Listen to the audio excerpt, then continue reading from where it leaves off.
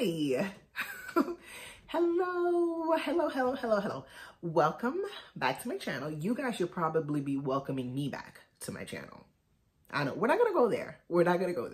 I was making some paint and I was thinking about like what I wanted to kind of do this month for this channel. And I wanted to keep it a little bit different than the stuff I'm doing over on Instagram, because I've been doing a lot of live painting over there lately, and I've just been doing a lot of like little galaxies and things like that. So if you don't follow me over on Instagram, feel free to, because I do a couple of live paintings over there per week. So back to this. I was thinking that with the holiday season coming up, it would be nice to do, you know, a little bit of holiday stuff. So today we're going to kick off this little holiday series with painting some watercolor postcards. Yes, I mean, you could do this on like regular watercolor cards, but I don't have any at the moment. I only have postcards. So we're going to make postcards, but you can transfer this over to like, you know, regular watercolor cards. And I'm going to show you the brand that I use when we get this started. But just know this is going to be like a little series of things we can do. I have one video from last year, and I will link it up top and put a link in the description below, where I show you how to make some ornaments using wood slices. I'm going to do something a little bit similar this year, but I wanted to try and experiment with like gouache on wood slices and see how those hold up. So we're going to do some of that, you know, this month and the weeks leading up to Christmas. And what I did with those ornaments was I put them on gifts, and I used those as gift tags. They were quick and simple and easy and really, really pretty. So that's going to be later on down the road, but today we're going to focus on making some holiday postcards / regular cards. And I hope you stick around and you enjoy this one. And if you do, you know, subscribe to the channel, do your thing, give it a thumbs up. You know what to do. All right, so let's get started.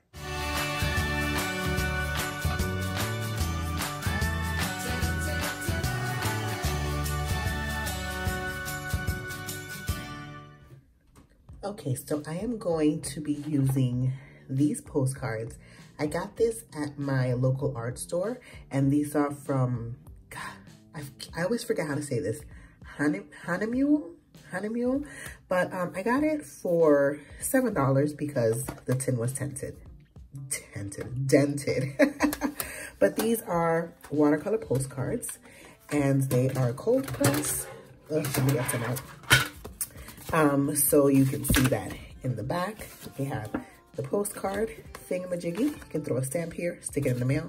So these are how I'm going to be painting some little Christmas designs. So for today, we are going to paint baubles. I think they're called baubles. Those little round Christmas ornaments that you hang on a tree. That's what we're going to paint today. And then we'll tackle another subject in the next video. So I took out a few postcards, and we are going to be doing a couple of baubles on these. And now I'm going to be using my Sprout Creative handmade watercolors. And these are the watercolors from my brand.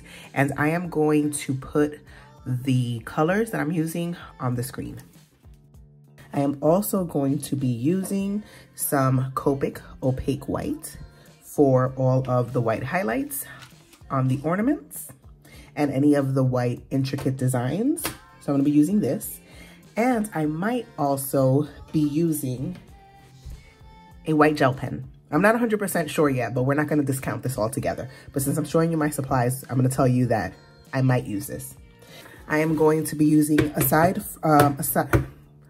from the matte watercolors, I am also going to be using some of, oops, I have it backwards, some of my shimmers for accents.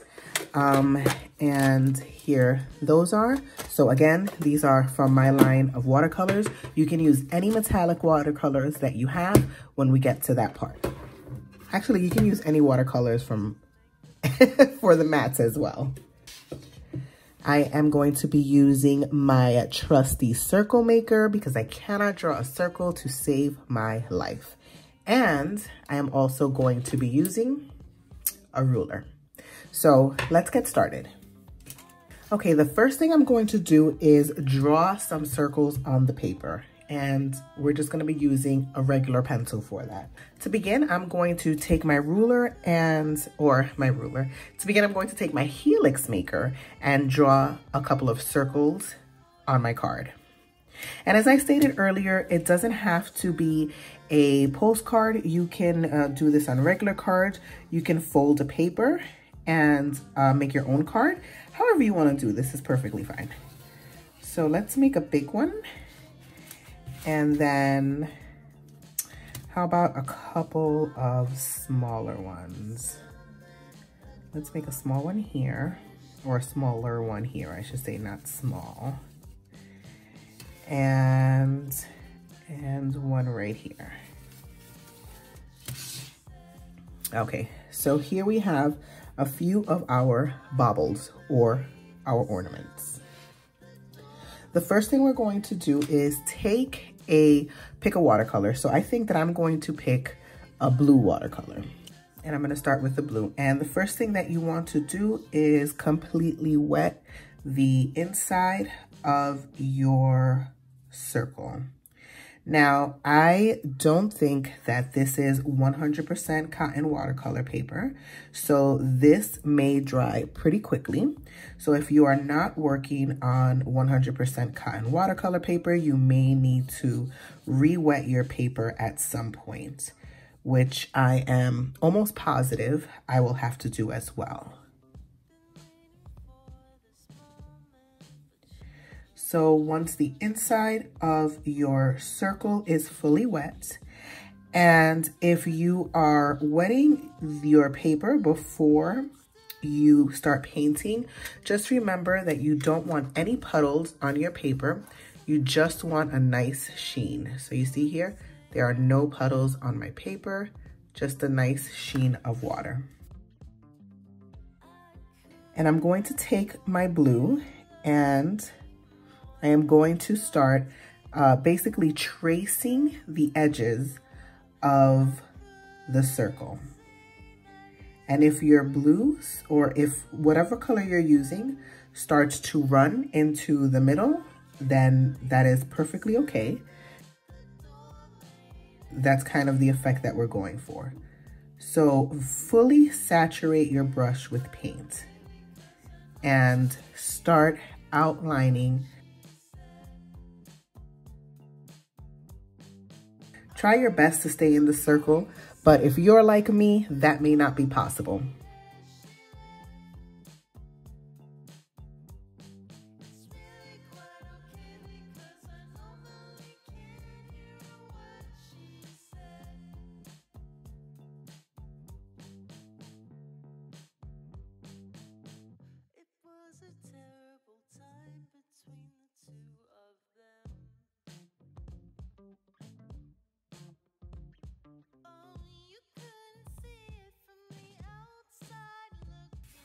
Okay, once you have done that, rinse off your brush, dry it a little on a paper towel, and we are going to smooth those edges.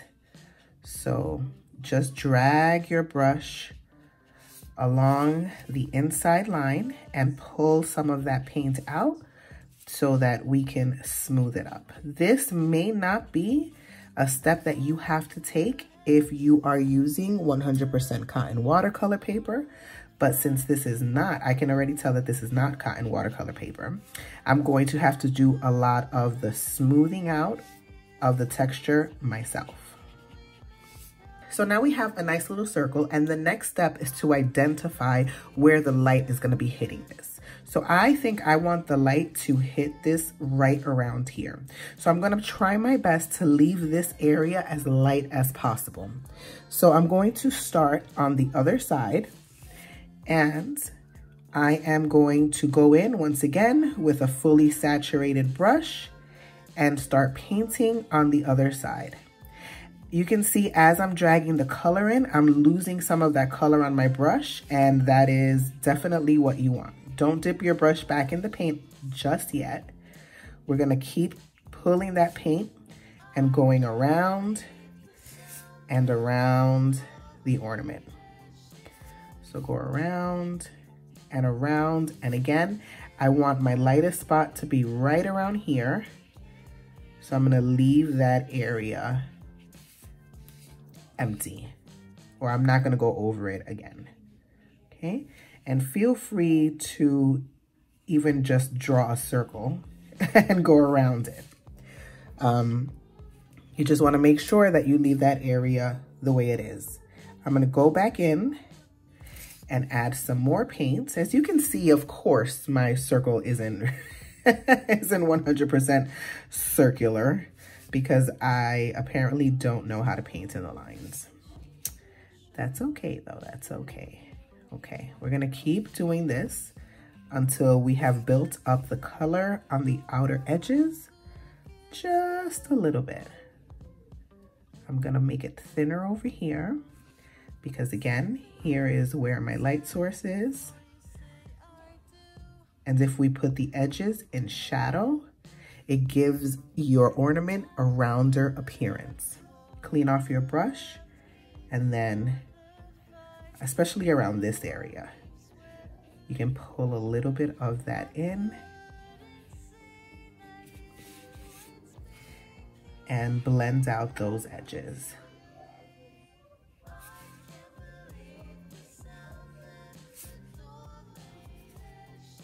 If there are any areas that need a little bit more paint, you can do that as well.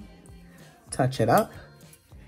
And remember, I think the key to this is to keep your strokes round. Keep your strokes nice and circular so that it gives the appearance of a round object. Okay, so keep them as round as possible. If the inside of your light source is drying, you don't want any hard spots, just go in with a clean brush and make that circular motion once again. You want to stay going in a circular motion.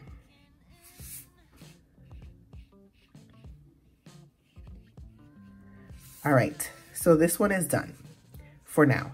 We're gonna do the same thing with the next two baubles. So you can feel free to pick a different color, stick with the same color, however you wanna do this.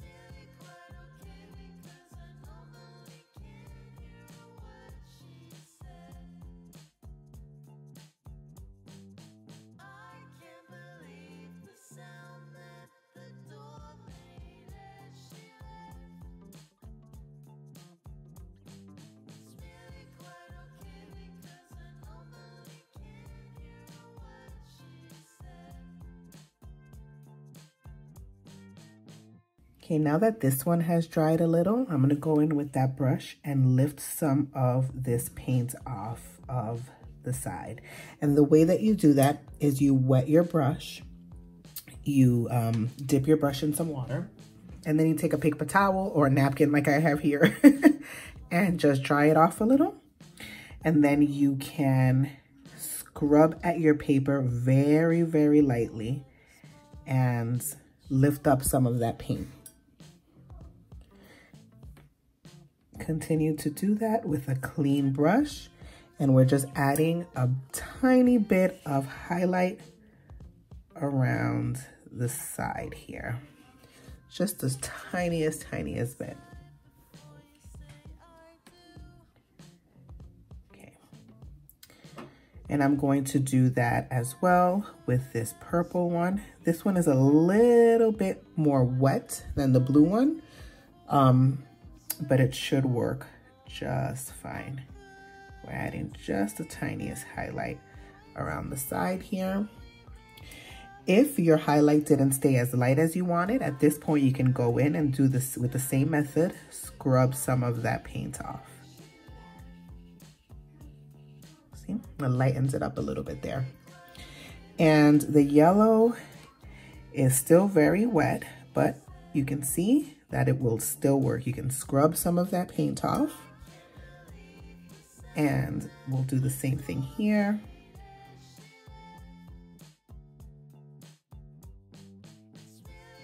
When you're trying to do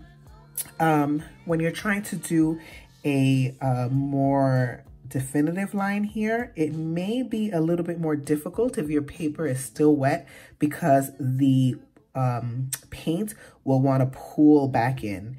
And you can see here, when this dries, I probably won't have as much of a highlight there, because the paint is still pulling back into the middle because it is still wet. So this is fully dry, kind of dry, and still wet. Okay, now we are going to dry these and move on to the next step.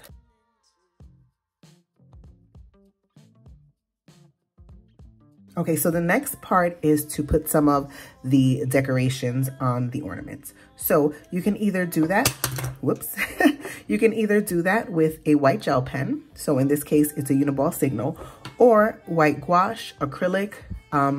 This is my favorite, Copic Opaque White. Everyone who knows me knows that this is what I use. So I'll do a couple of examples. I'll do 2 examples, one with the Copic Opaque White, and then one with a white gel pen, so that you can see that you can achieve basically some of the same results. Okay, so for our first one, I'm going to use the Copic Opaque White, and once again, I'm going back to the size 4. Actually, I think I'm gonna go with a smaller brush. I am gonna go with a size 2 Princeton Heritage. It'll just give me a little bit more of some control. It'll give me a little bit more control of what I'm doing. There, I got it out. One of the things that we are going to do for this bauble is I'm going to make some curvy patterns on it. So we're gonna do a pattern here. We're gonna do a curvy pattern here. We're gonna do a curvy pattern here.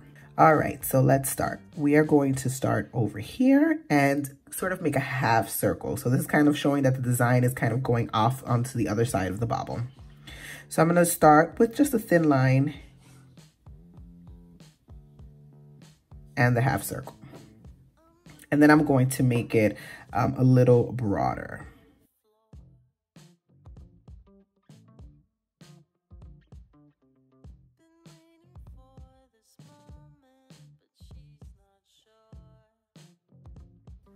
And I'm going to try to keep these these lines all the same width around.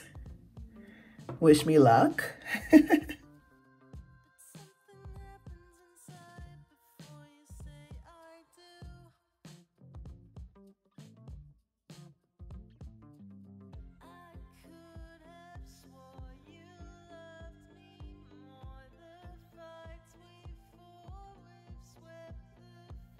Okay, first squiggle down, first pattern down. Next, I am going to come on this side, and then we are going to do a swirl-like pattern over here.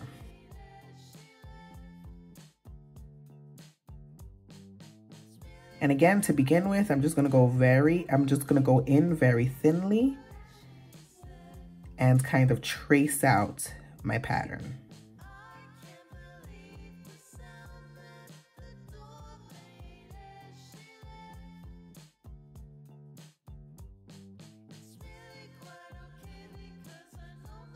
And once I have my patterns traced out, I'm gonna go in with a little bit of a broader stroke.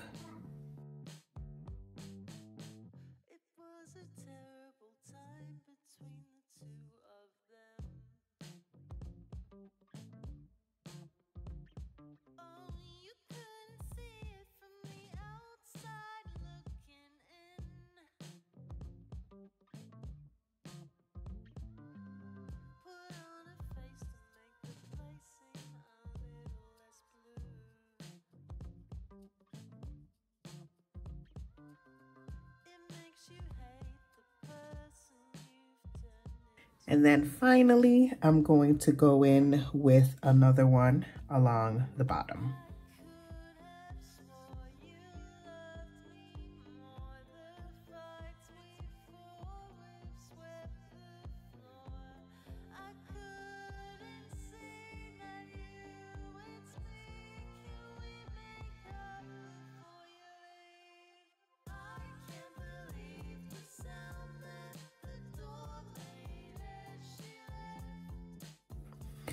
All right, so the next pattern we're going to do is with a gel pen. So for this pattern, I think I want to, I don't know, we're gonna wing this one, let's see. All right, let's do one of these fancy little stripy patterns. So I'm gonna go diagonal with these curved lines. So I'm curving them just a little and I'm going diagonal. And now I'm gonna go diagonal the other way, okay? So we are curving them just a little, and a little.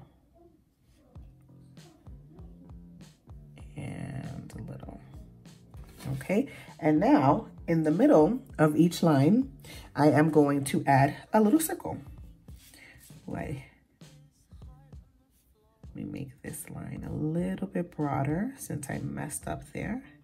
Okay, so in the middle of these, I'm going to just draw in a circle.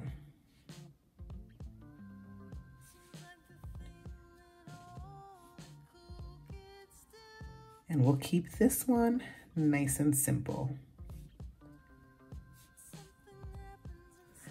Okay, there's another bauble.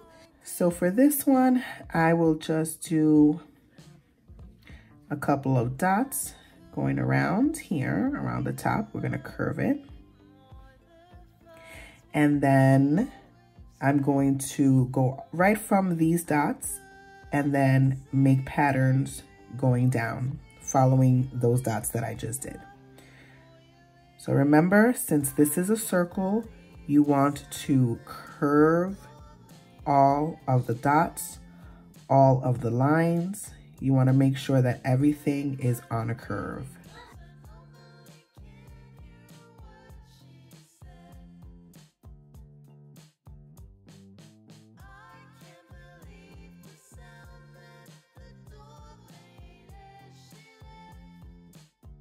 So there we have those. And now we wait for these to dry before moving on to the next step. We are going to draw, I don't even know what it's called, but those little caps that go on the top of ornaments. I don't remember the name of it. But that's what we're going to draw. So we're gonna draw it with our watercolor. So draw paint. We're gonna draw it with our watercolor. And we're gonna go with one line, and you wanna make sure that the line goes beyond the circle. And for the bigger one, I'm gonna make it a little wider than usual. And then on the bottom, it's gonna be a little jagged because these are never really straight. And then the top is going to be a little bit curved. And we're gonna fill it in with paint.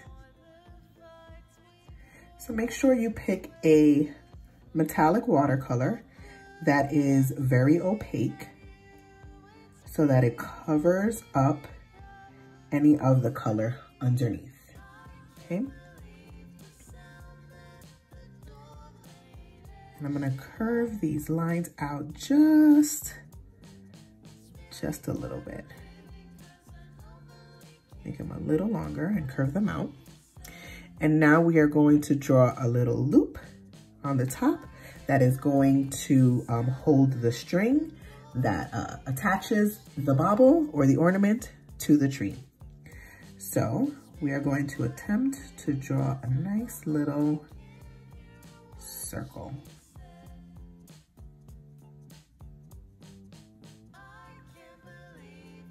And And there we go. So we're going to do this for all 3 of them.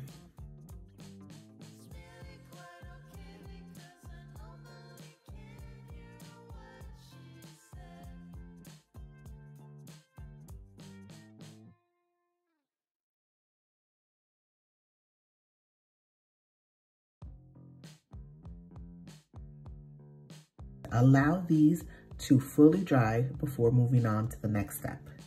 Once your baubles have dried, you're gonna take a ruler and draw a straight line from the middle of the loop to wherever you want, to the top of the page. If you're gonna draw a blank, to the top of the postcard.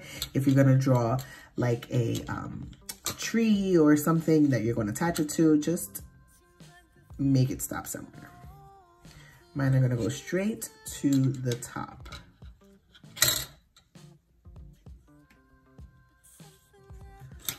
Okay, and now with that drawn, we're gonna go back to our size 2 brush and back into the bronze, and we are just going to paint over that line. And that is going to be the string.